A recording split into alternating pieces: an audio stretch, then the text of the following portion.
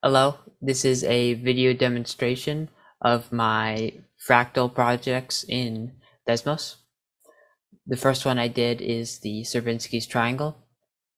The Sierpinski triangle works pretty simply. You start out with an equilateral triangle, and then you cut in a upside down equilateral triangle that's 1/4 the size. And here's the next step. And you just continue this process on into infinity. So this isn't technically the full fractal, but it is a few steps of it. Doing this fractal is really fun because you have to define a function that places every triangle in the right place. Otherwise, it would take way too long to place them manually. And so, yeah, and here's some of the math. It's not too long compared to other stuff. The next one I did is effectively based on the Sierpinski's triangle.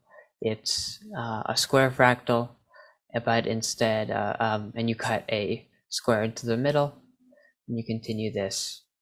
I can't go as many steps into it because there's way more polygons, and Desmos just can't handle that. Again, here's the math. It's a little bit longer, but still not too much.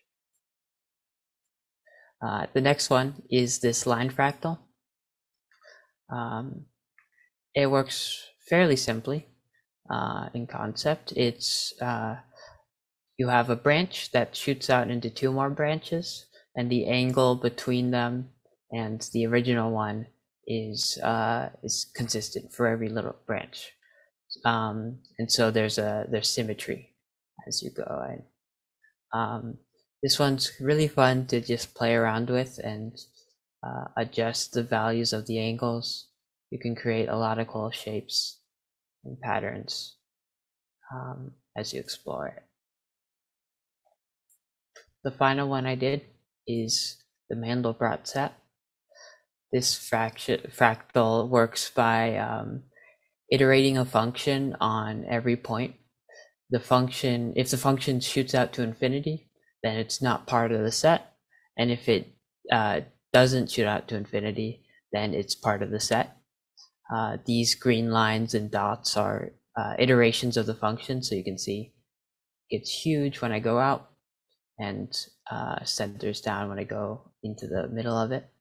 Each bulb also creates interesting patterns for each iteration of the function.